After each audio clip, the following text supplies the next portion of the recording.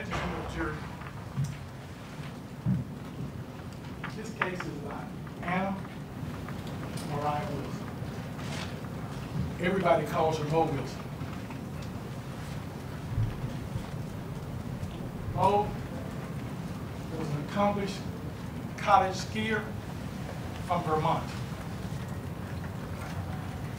A few years ago, she got into a sport called gravel racing. And in about 3 short years, she became one of the best in the world at it. On May 11th, 2022, at 9:15 p.m. here in Austin, Texas, the last thing Mo did on this earth was scream in terror. And you hear those screams. There's a surveillance camera with an audio portion to it. We'll play that for you. And you'll hear those screams. Those screams are followed by ah! Ah! 2 gunshots. One to the front of the head, one to the side of the head that hits the index finger as it passes.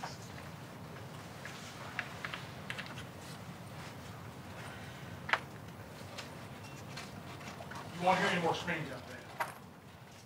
There will be silence. 45 seconds. And we intend to prove to you, you witness in that chair, that after that 4 or 5 seconds silence, Kaitlin Armstrong stood over Mo Wilson and put a 3rd shot right in Mo Wilson's heart. 9:15 p.m. Good morning. My name is Rickey Jones. I represent the state of Texas.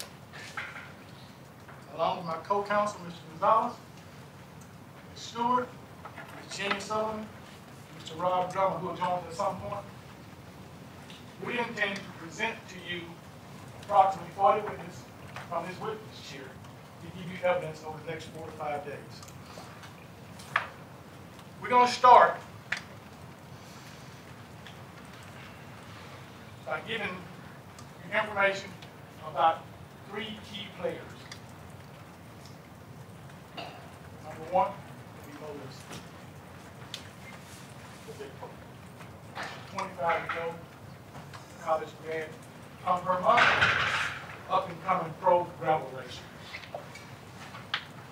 Second key player, Colin Strickland, who's a professional gravel racer who lives right here in Austin, Texas. The 3rd player is Kaitlin Armstrong, the defendant, who lived with Colin. They had an on-again, off-again romantic relationship. And it was business partners. They had a business of real estate business and refurbishing trailers. Through these witnesses, we're going to give you background on Colin and Kaitlin's relationship. They met in October of 2019 and began a romantic relationship in October 2019. You heard from Colin that at some point in 2021, around the freeze, she moved in with Colin.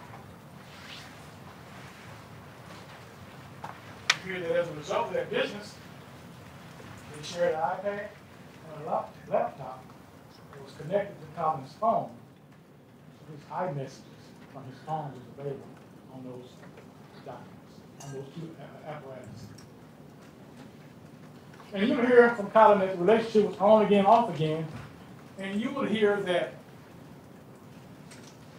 when the relationship was off, they both dated other people, but they continued to live together. And then we'll give you some more background on Colin. During one of the off-again periods in October of 2021,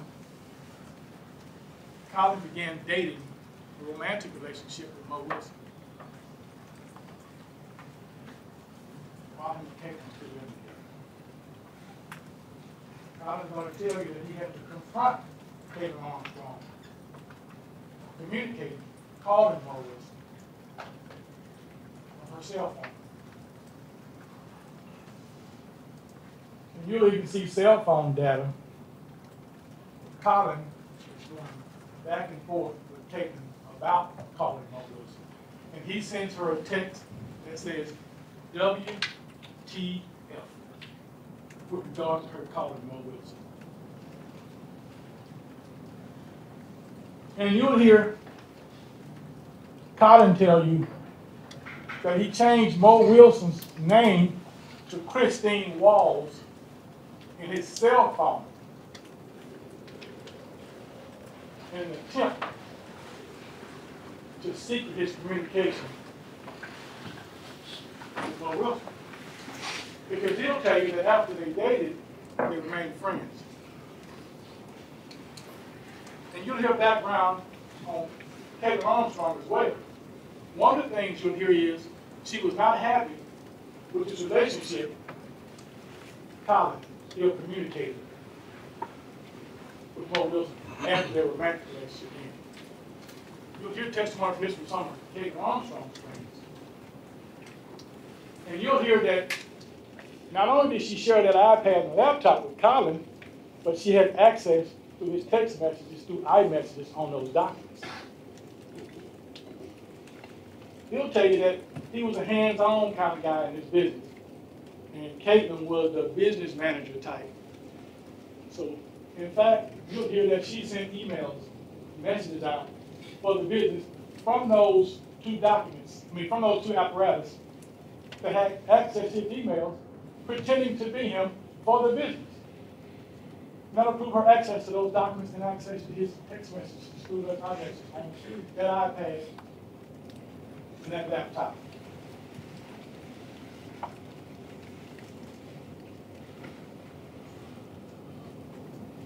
And you'll see text messages, you'll see cell phone evidence of that phone call that Kaitlin made to Mo Wilson in October of 2021. And prior to May 11th, one of the things you'll find out about Kaitlin Armstrong, the defendant, is that Colin at McBride's Guns on Lamar bought two guns. He bought himself a gun, and he bought Kaitlin a 9mm 6-hour P365. And you'll find that in January of 2022, 4 months with his murder, Kaitlin Armstrong goes to the range, a gun range in South Austin, 35 and Slaughter. She buys 50 rounds of ammo. You'll see the receipt from the ammo.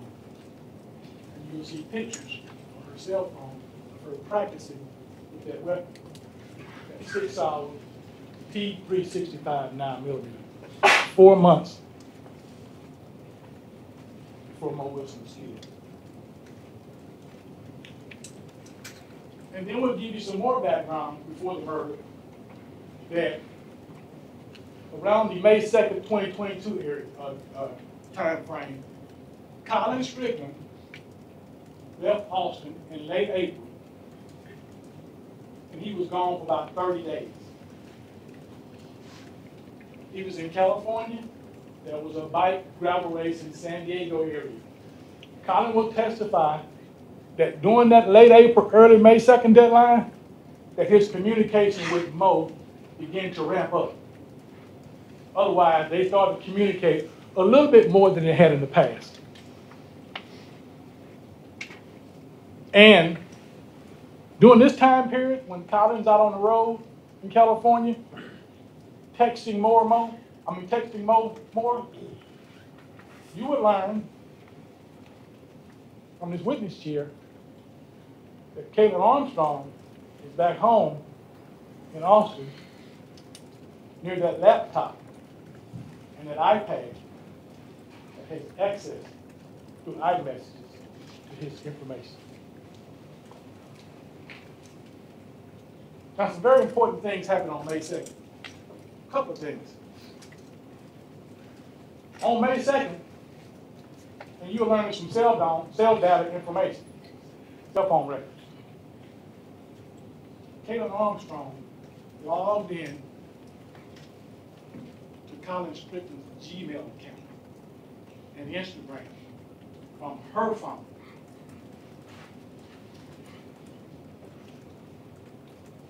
Because she had access to his information.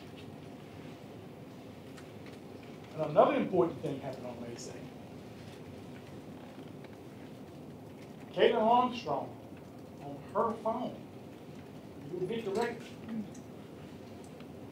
looked up Mo Wilson on her phone. And she looked up pictures of Mo Wilson on her phone on May 2nd, 9 days before Mo was killed. And you'll learn that Colin leaves California and goes to Arizona, to Tucson, I believe. And that Kaitlin decides to fly to Arizona after looking up Mo on May 2nd. She gets to Arizona, and her and Colin drive back. They arrived back in Austin on May 9th. Colin and Kaitlin from Arizona, they drive back, make stops along the way. They arrive back on May 9th. And one of the things that Kaitlin Armstrong does on May 9th,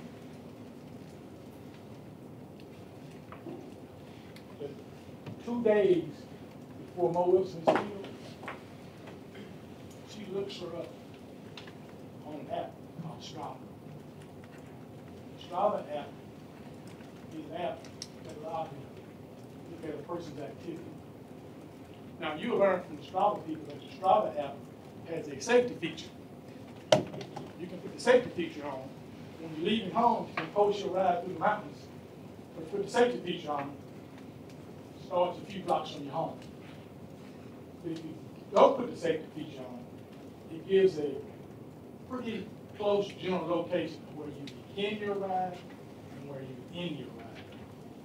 And you'll learn from the testimony from the witness chair that when Mo Wilson was in Austin, she did not activate her safety feature. She posted ride, you can see where it began and began. Now on May 9th, she's looking up her on Strava. She was Googling her on the 2nd. Now, Mo's not here yet, because on May 10th, the very next day, as she's looking up, Mo shows up in Austin for a gravel locals race in Hyco, Texas. It's a 157-mile race that she was favored to win. She didn't stay in a hotel. She stayed with a friend, Kaitlin Cash. We call her Cash. Cash stayed in a garage apartment at 1708B Maple Drive. 1708, she stayed in B, we were behind the house. It's in East Austin, right off of MLK. That's where she stayed. She arrived on the 10th. Now, we'll give you some. Now, and on the 10th, May 10th, the day that Mo Wilson arrived in Austin, you hear testimony that Kaitlin Armstrong looked up Mo on Strava 4 different.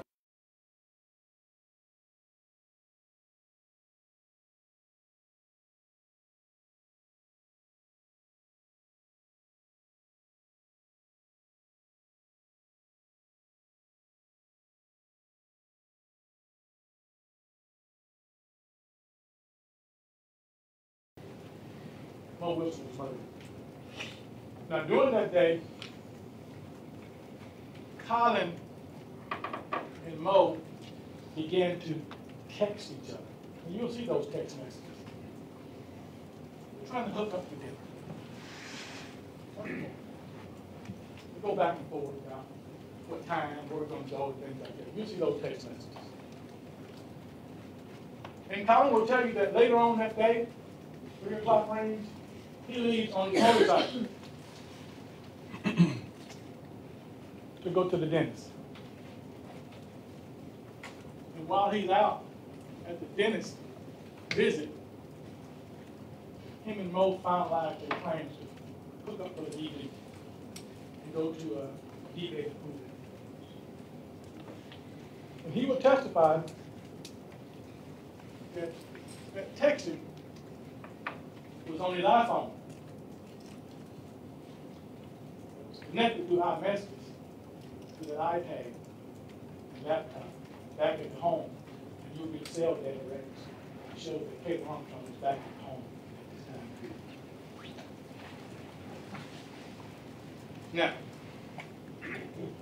we're going to tell you what Mo Wilson was doing on the last day of her life. Before she went swimming, one of the last things she did on this earth was what she loved to do. She went on a 3-mile bike ride from 123, and she arrived back at 423. We know that because she posted it on Strava, and we know that because you'll also be presenting evidence that her cell phone data, which has locations, follows her and shows where she starts and where she goes, her whole route, and what she gets back to. You'll get that evidence from the witness chair.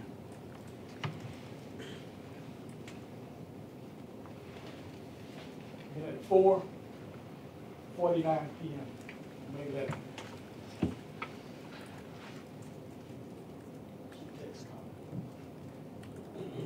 giving him the exact address of where she is. 1708. This is where I'm going to need to pick up. And you'll get testimony from this witness chair that at 4:49 p.m., Mo sends that text to Colin. Kaitlin Armstrong is back home with that iPad and that laptop that they shared. Now, we're going to talk about Kaitlin Armstrong around the time of the text was sent. At 4:49 p.m., that text message was sent with the exact location of where Mo Wilson would be on May 11, 2022. The exact location when she texted her dad. 7:30 Maple Drive. Kaitlin was back home at that time. And at 4:54 p.m., 5 minutes. With her testimony, that 5 minutes after that text went to Colin, Kaitlin Armstrong looks up Mo Wilson on the Strava. Looks at that ride from 123 to 423. And you'll see that. You'll see Kaitlin Armstrong still. 5 minutes. Now she had access to information to that laptop. Then we're going to move you along to the evening of May 11th. At 5:43 p.m., Colin picks up Mo at Kaitlin Cash's apartment. They go to the Deep Eddy Pool, and there's a restaurant called Pool Burger across the street. Now,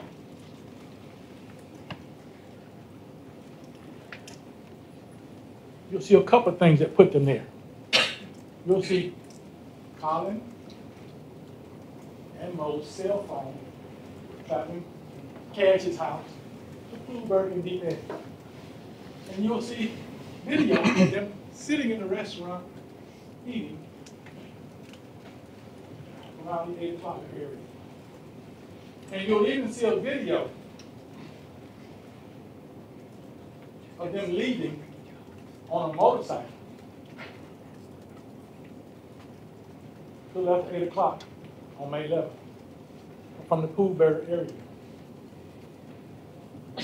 Now, Colin drops Mo off at 8:35 p.m. You'll hear witnesses talk about his cell phone.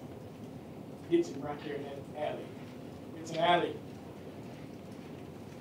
behind the main house. Down the street, an alley. 8:35, he drops her off. And Colin goes home.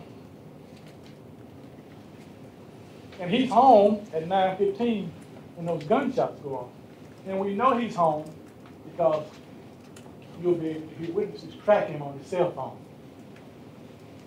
He does stop at 8:38 on MLK, a few blocks from dropping Mo off. And he texts Kaitlin about that area he was running. Said, finished. Want to get something to eat? She doesn't respond. You'll later learn that she doesn't respond to her cell phone. When he goes home, he receives a phone call about 9 o'clock. You'll hear from the person who called him. They was on the phone for 8 minutes. You see cell phone records proving that. And then at 9:21, Colin sends Kaitlin one last text message. Finish? Where you at? Want to get something to eat? I'm going home. And cell phone location puts Colin at his home miles away from 1708 Maple Drive. That's how we know where he is. Now let's talk about Mo Wilson on May 11th. Mo comes home. Remember, Colin dropped her off at 8:35. A little small flight of stairs up Cash's garage apartment. At 8:36, Mo unlocks the door to Cash's apartment. And we know that because Cash has an app on her phone that sends her a message when the door is locked and unlocked. Not open and closed, just locked and unlocked. Cash was at dinner. She left her apartment before Mo going to dinner with friends as well. You hear that from Cash. So, she unlocks the door at 8:36. She goes in her apartment. And you will hear from cell data experts and cell phone records that from 8:37 p.m., almost a minute after the door opens, she's on her phone. You'll be able to track her phone. She's looking at her phone.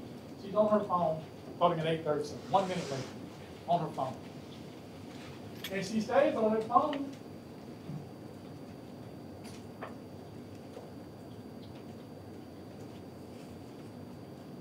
until 9:13. Consequently, you will also learn that within 4 or 5 feet of those stairs, there's a fence and a driveway. You will learn that at 8:37 p.m., 1 minute after she opened that door,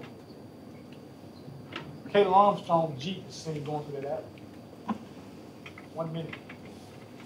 Time she opens that door, 1 minute later, you see that Jeep going through the alley. And you'll see that on video surveillance camera. 1 minute.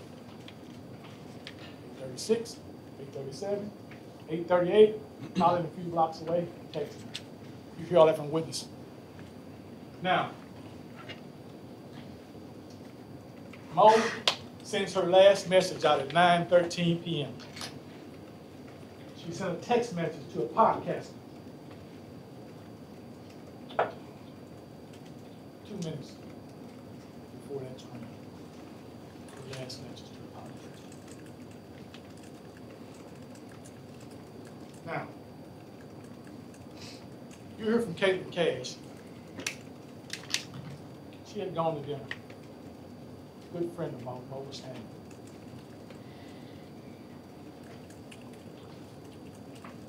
She arrives home and sees Mo on the floor. Just sees her legs. She'll testify. She thought Mo had been on a strenuous ride and was laying on the floor, stretching, relaxing. And she'll testify that she gets closer and sees blood and freaks out. And at 9:54 p.m., within seconds of being in an apartment, she calls 911. And she'll tell you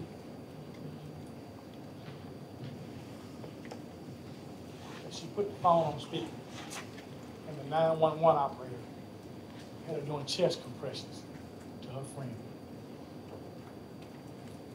She'll tell you she had no idea she was dead, whether she was dead or not. You see, video freaking out.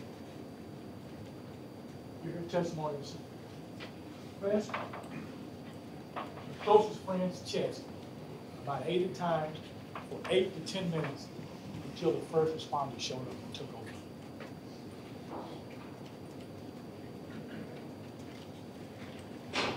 The police talked to her that night, and she tells them that she left before Mo. She tells them who Mo is. They don't know who she is. She's a friend of mine. She's from San Francisco. She's here visiting. I don't know. She was supposed to have dinner with a friend named Colin Strickland. And she even shows him a text message where Mo texted her and said, hey, what do you come? Beginning of the police investigation. Now, the police continue to investigate. They canvassed the area for surveillance, videos, and they locate a black Jeep with a very distinct bicycle rack with 3 racks on it at 8:37 p.m. in an alley about 5 feet from Cash's stairs. It's a little fence that separates them. 8:37. It's the Jeep I was just telling you about. It was passing that alley. 1 minute after she opened that door. We're going to present evidence to you. That's Kaitlin Armstrong's Jeep.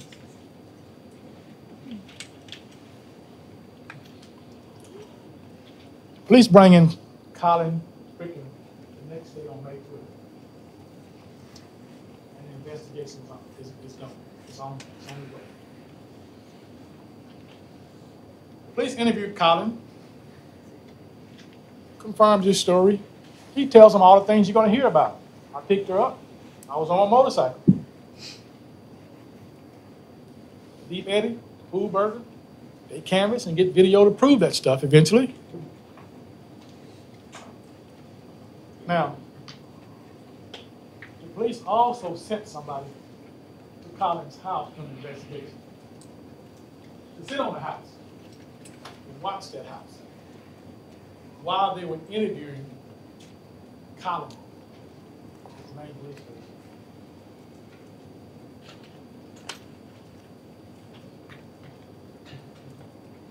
Once the detective learned about that black Jeep in the alley, he asked Colin about the black Jeep.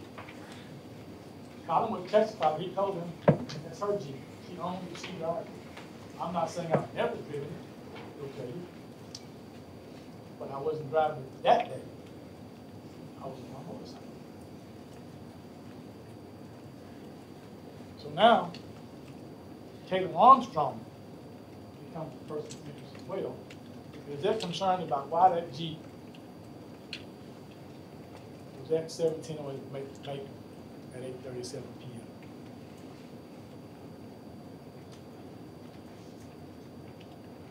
Now, the police go to get Kaitlin Armstrong. They look her up. They find that she got some Class B warrant. They pick her up and they bring her in.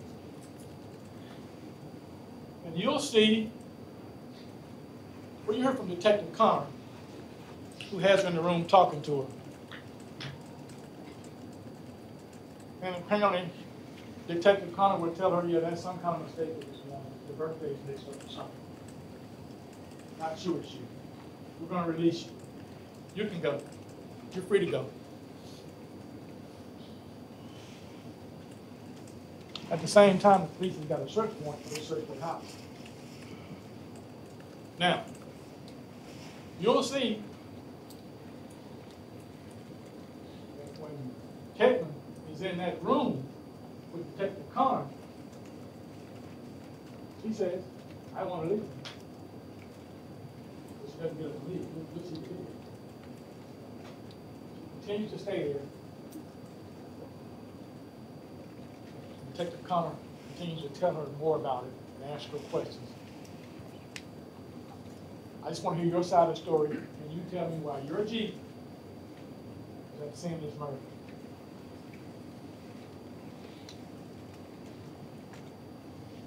Doesn't say anything. Does say something like, I didn't know Colin was that girl. Same girl she'd been searching on May 2nd, May 9th, May 10th.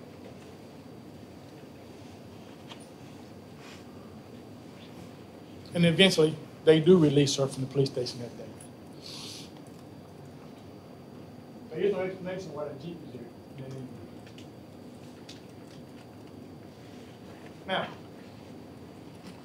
from that search warrant at Colin and Kaitlin's home, they find two things that are very important to this case. Two guns. One, Smith, Colin's gun. They find a 9mm 6-hour P365 that belonged to Kaitlin Armstrong. And that gun is later identified through ballistics as a firearm that was used to kill Mo Wilson. Now, the day after this interview, May 13th, some important things happen. You'll see Kaitlin Armstrong on a video camera at CarMax in South Austin, near their home. She goes to CarMax and she sells her Jeep for $12,000. You'll see a video of her in CarMax. On that same day, you'll see an Uber receipt. She rides an Uber to Austin Bergstrom Airport after she sold her car.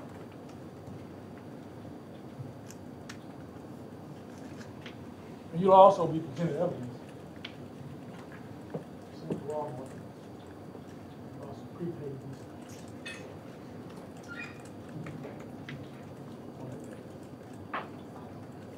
The next day, she rode to Uber Airport on the 13th, but the next day on May 14th,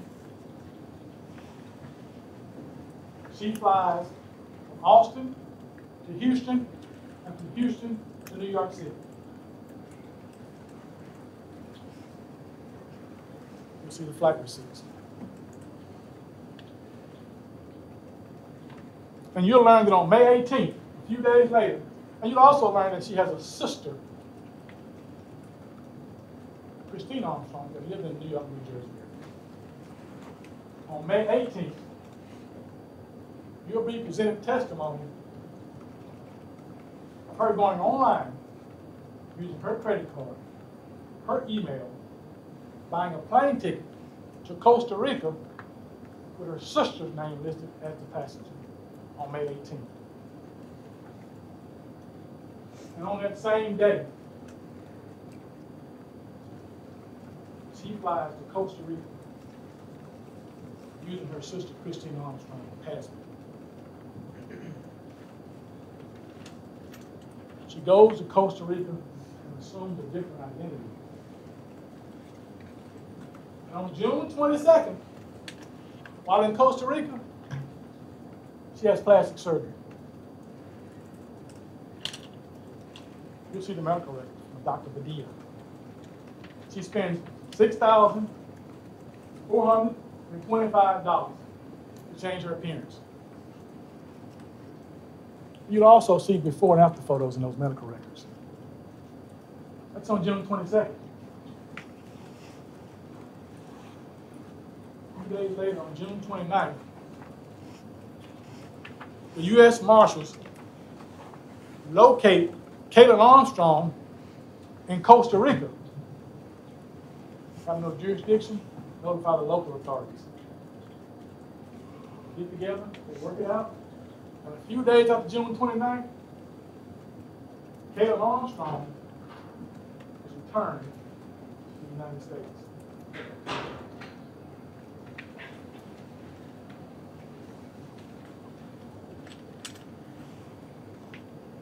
Now, I want to backtrack a little bit, tell you a little about the cell phone data.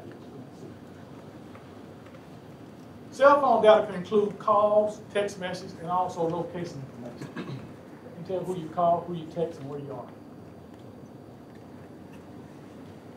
Let's talk about Colin's cell phone data. You can see those text messages I told you about between them two. You'll see him traveling on a cell phone location to pick her up. You'll see him traveling to Poolburg. Okay? You'll see him traveling from Poolburg. You'll see him leaving the scene at 8:35, dropping her off, and you'll see him stop and make that text message at 8:38, doing cell phone records. You'll see that 9 o'clock phone call, the last 8 minutes, and you'll see that 9:21 text, and you'll be able to see from the cell phone expert that he's way at home at 9:15 when those shots ring out. You'll be able to tell it from the cell data. So we look at Mo Wilson's cell data. You'll be able to see that ride she took, the last ride of her life. 1:23, 4:23 p.m. on May 11th. Hopefully on Friday. You'll be able to see the cell phone. You see it. You'll be able to see and read that text message. 4:49 p.m. on May 11th. It's 17 on 8. You see cell data. And you'll see her location to help you verify what time she got home.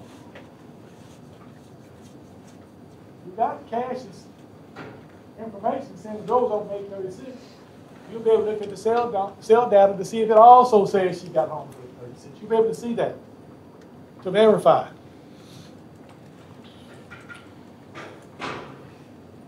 And you'll also see that from 8:37 to 9:13, she was on her phone in an apartment. And you'll even see evidence afterwards that that's the front door, here's a couch. After she's murdered, you'll see that cell phone on that couch plugged into a white charger right there, right by the door. You hear this very small apartment. She was a few feet away to the bathroom. But at 9:13,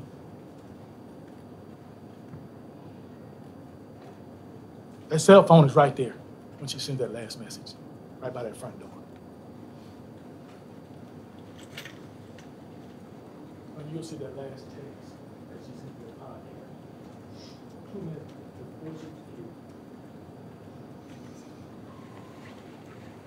You'll see Kaitlin Armstrong cell data. These cell phone people tell you they can get your stuff from your cell phone, unlock your cell phone through the cloud, all kind of ways.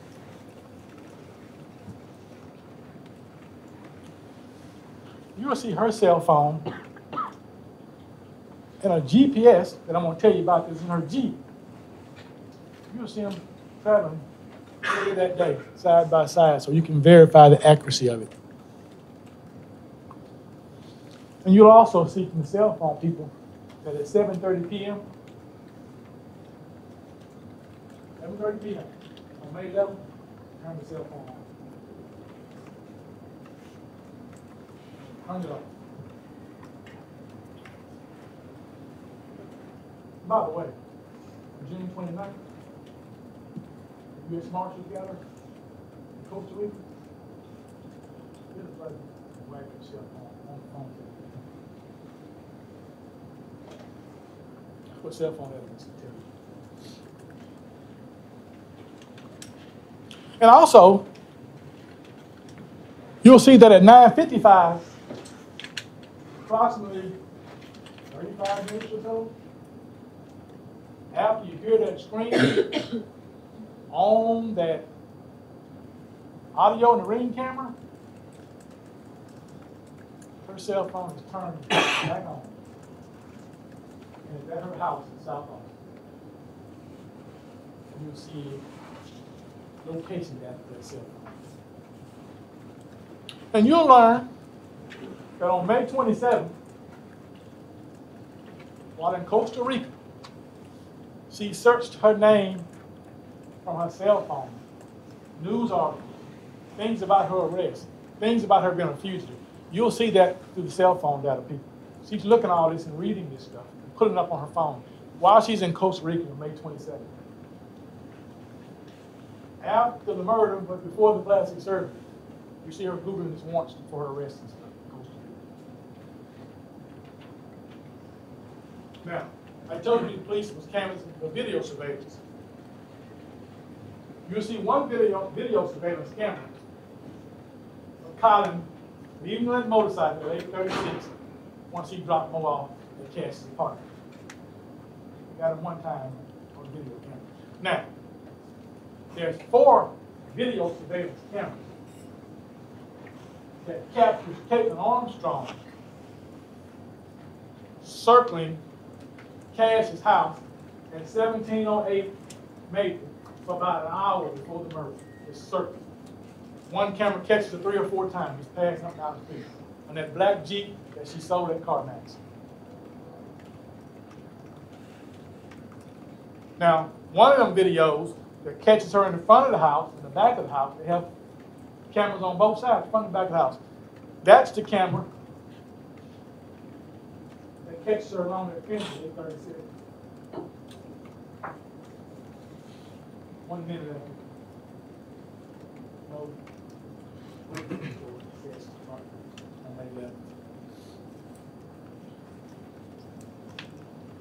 Now, you will find that many cars, and this Jeep here, had an infotainment center. And within that infotainment center, there's GPS.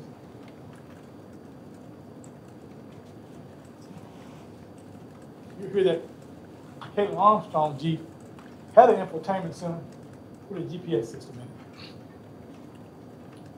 GPS shows time and location data. You'll see an animation of her driving down Lamar with the dots. Starting about 6 p.m. It's tracking her all over the city, North Austin, driving around. You'll see her circling block around the house. And you'll see the experts look at the video ring time and the GPS on the Jeep time to verify the accuracy. For example, the GPS says she's on this street, the ring time takes a picture. You see that side by side. Now, GPS have what they call trip logs. Everybody has trip logs. Trip log cuts off, the Jeep is on. The car is on. You hear about trip log 99, trip log 100. Trip log 99 stops at 8:40 p.m. GPS location puts Kaitlin Armstrong Jeep in an alley about 15, 20 yards from those stairs that Mo Wilson went up at 8:36.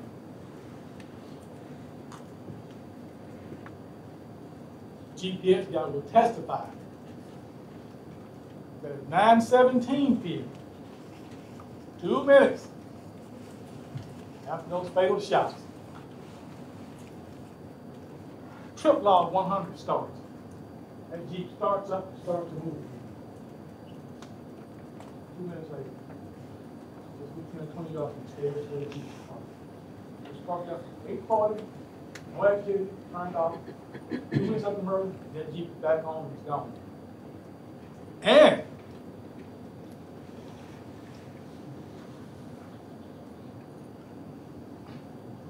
one of the things about this Jeep is we follow this Jeep on GPS all the way to the home in South Austin. You see that it stops by an apartment complex into a dumpster. On the way home, stops by the dumpster for a minute. The GPS shows that the car is moving when it stops, miles per hour, how fast it's going, it's not moving at all. You see her go up to that dumpster, by the apartment complex, stop for a few minutes, then you're going to see her drive off home, cut that Jeep off, and trip log 100 is going to end.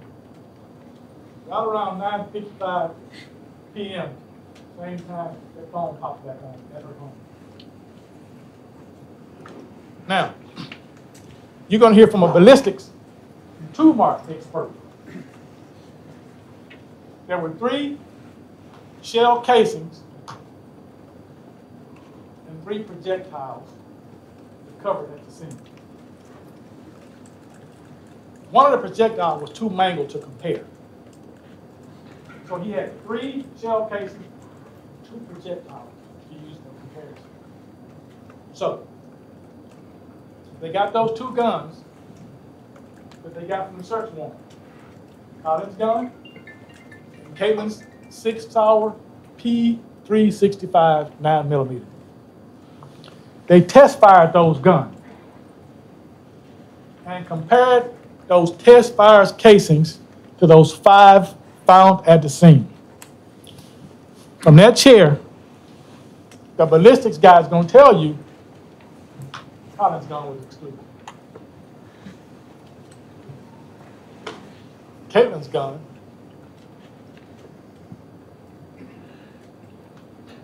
were identified.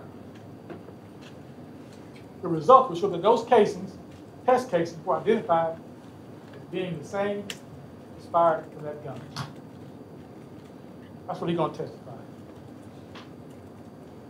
That 6-hour P365 9mm, the same gun fired those casings at 1785.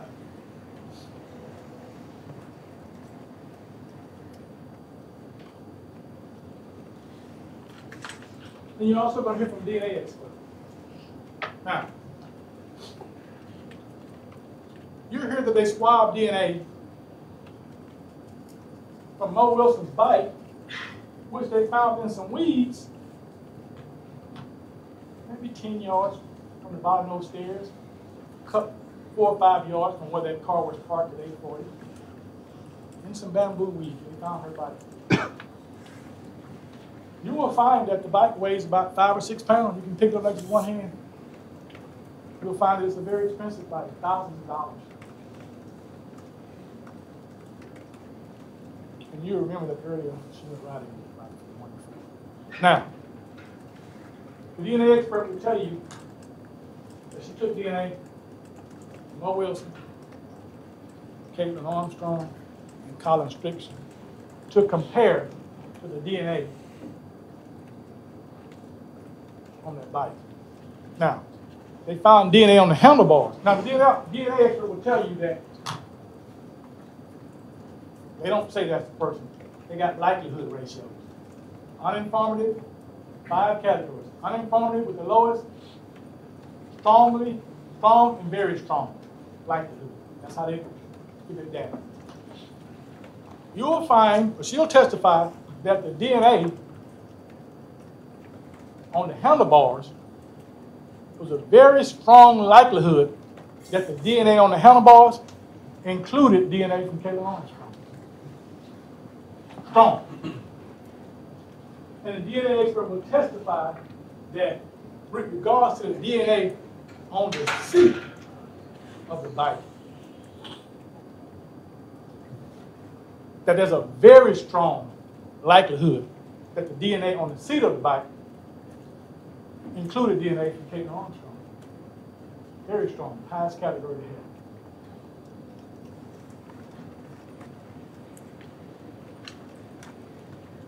And on October 11th, 2023, 19 days before this trial began,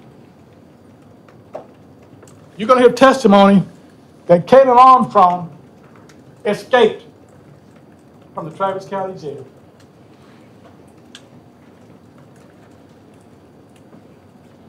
And was apprehended about a mile down the road. 19 days before this trial.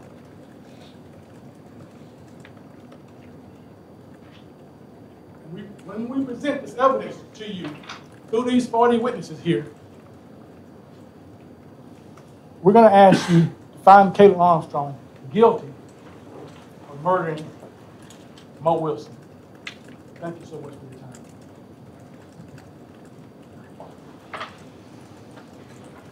Thank you, Your Honor. So why are we here? Why are we here? You heard the state get up and tell you this is an open and shut case, right? There's DNA, ballistics, GPS evidence. The state's certainly convinced. That's all very important. So why are we here? You may already have your mind made up. I know Detective Richard Spittler with the Austin Police Department certainly did, just hours into his investigation. So why are we here? We are here because the state's opinion of what the evidence is and the Austin Police Department's opinion of what the evidence isn't important. You are the most important people in this room. It is your opinion of the evidence that we are here for. That's why we're here. Reasonable doubt. I want to talk to you about reasonable doubt. Reasonable doubt is doubt that is supported. Jeff, he's making arguments about the weight of the evidence. He's not giving a roadmap. Provide an opening statement what the evidence would show. Deliver our statements to that. I plan to, Your Honor. Reasonable doubt is doubt that is supported by reason and common sense. And I expect at the end of this trial that we will be talking about doubt, what that is. But for purposes of my remarks to you this morning, I want to talk to you about reason and common sense. Now, reason... Because once again, that's not a roadmap for evidence. That's argument. Judges study. Judgment we approach? Yes.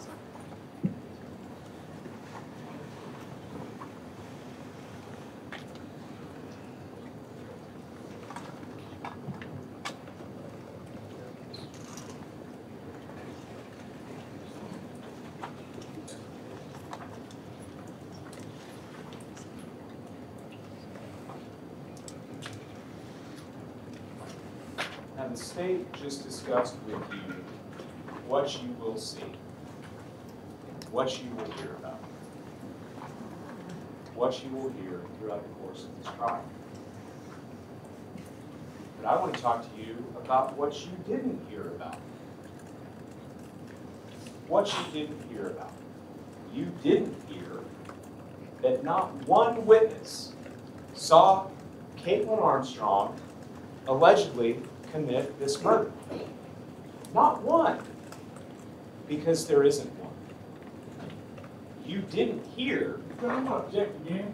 He's supposed to be presenting the evidence open that he's going to show, not evidence that he's not going to show. Once again, this is argument.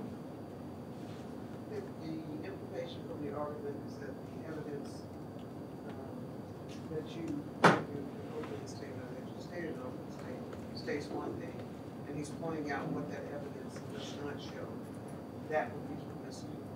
But we were limited to that and not arguing as to the facts of the case or why it does not amount to the burden of proof that we need in this instance.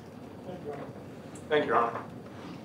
You won't hear, and you didn't hear, about any camera footage showing Kaitlin Armstrong at the scene of this shooting, despite there being tons of cameras in the area. And you heard opening statements about all the cameras that were in the immediate vicinity of the scene of that shooting. Not one captures Kaitlin Armstrong at that scene, because there isn't any. You did not hear about any direct evidence showing Kaitlin Armstrong is responsible for this crime, because there isn't any. Now you will hear at the time Kaitlin left Austin to go to New York and then to Costa Rica, she would have no reason to know about anyone that was present in this case. That the Austin Police Department told her she was free to go. She was free to go. That's what you will hear. You will hear that Kate is passionate about traveling. She's passionate about yoga. And you're going to hear that she was totally comfortable traveling to far-off locations that intrigued her at the drop of a hat, on a moment's notice. That's what you'll hear. And you'll hear in the days following the shooting, weird things were happening to Kate at her home. Documented things. Things that would cause a reasonable person to fear for their safety. And that ultimately led to her decision to leave Austin. And you're going to hear people among us who are weak to begin with, who are troubled to begin with, who are damaged to begin with, are more likely to fall into that kind of state of reaction, an attempt to retreat. So let's talk about some of the witnesses that you may hear about over the course of this trial. Detective Richard Spidler.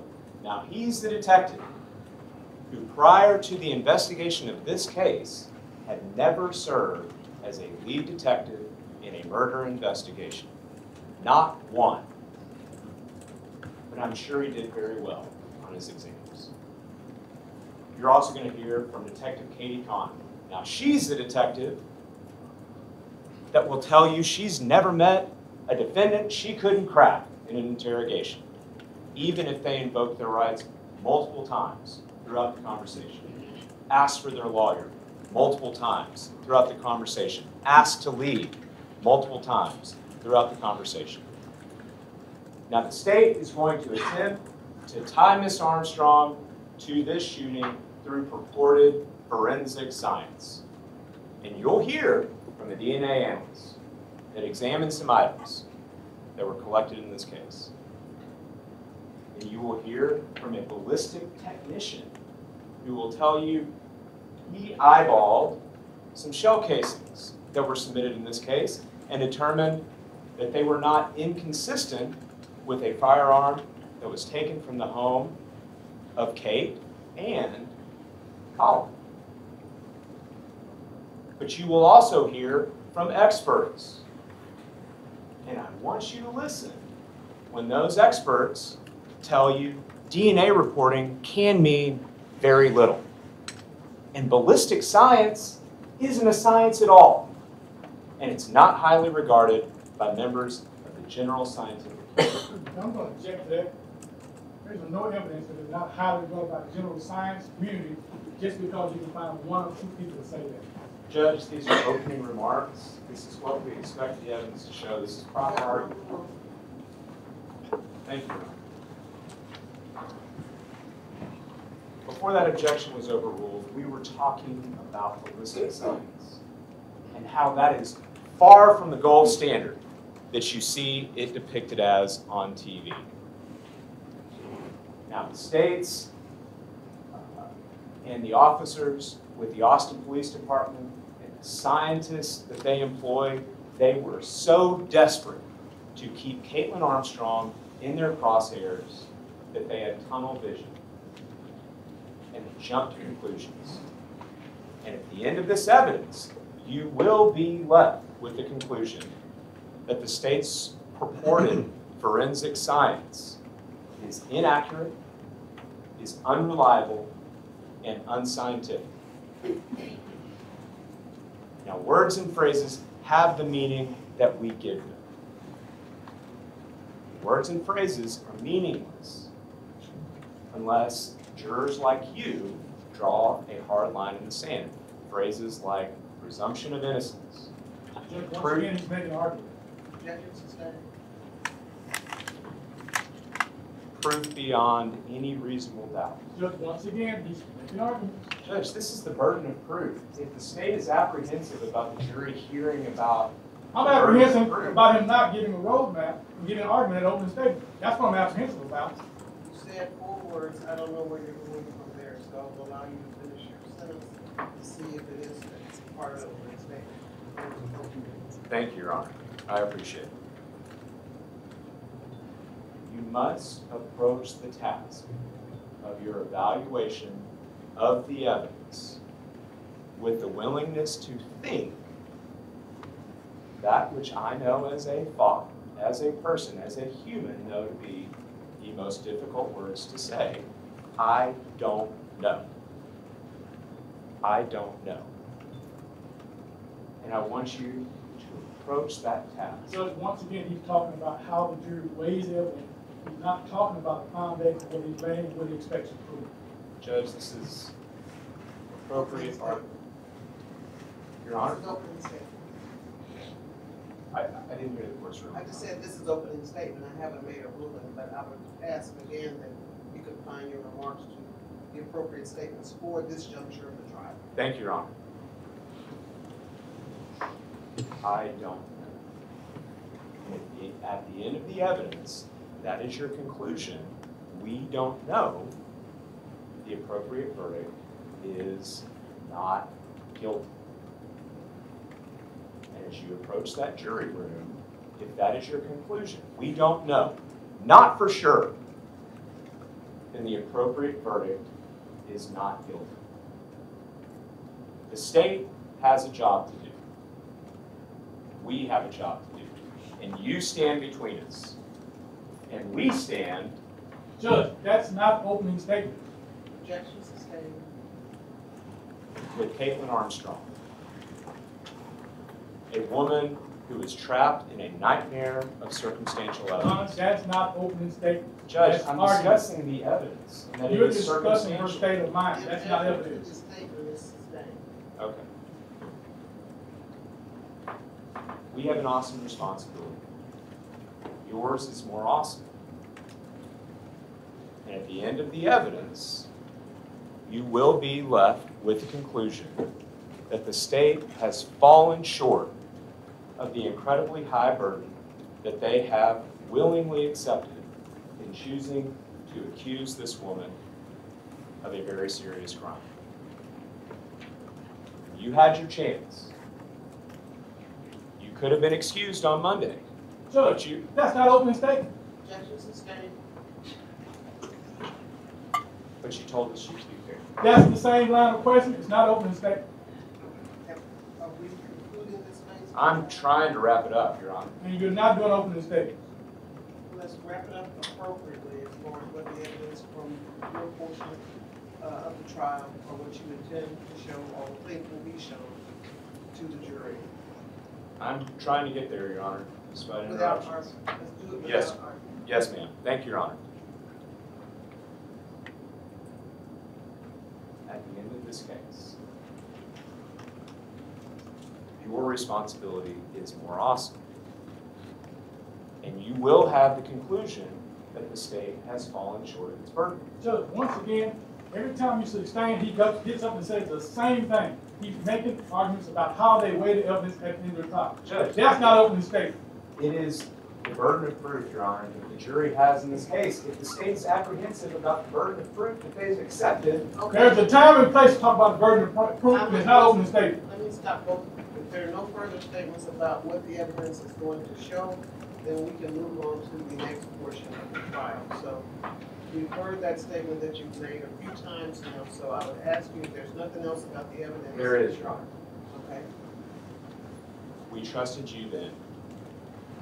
And we trust that at the conclusion of this trial, when you look at the evidence, you will come to a just verdict. And that just verdict, we trust, will be a verdict of not guilty.